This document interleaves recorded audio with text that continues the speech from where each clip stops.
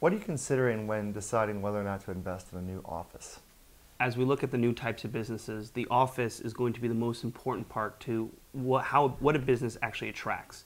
And in terms of what they're looking to attract, are they looking to attract clients? Are they looking to attract staff? Recently, our company made a pretty big investment in our newest New York office. And we did that because the people we're trying to hire, we want them to feel like this is a fun, welcoming home place that allows them to get work done. And in that case, there's not a lot of spots that are open for that.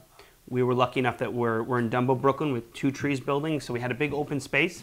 We got the top floor, skylights, all natural light. We made this investment a couple months ago and it's already been paying off. We feel like productivity has gone up. The staff, I feel, has more ownership over the space. They're excited to come there and it helps our recruiting. So in essence, it's kind of like, for us, I feel like a college football coach, because now we have the space, the big stadium that we want to bring, the recruits and be like, you should come here, straight out of college in our case, and be like, you got to play for us, you got to work for us, look at this great place that you can work at, and it gets them excited.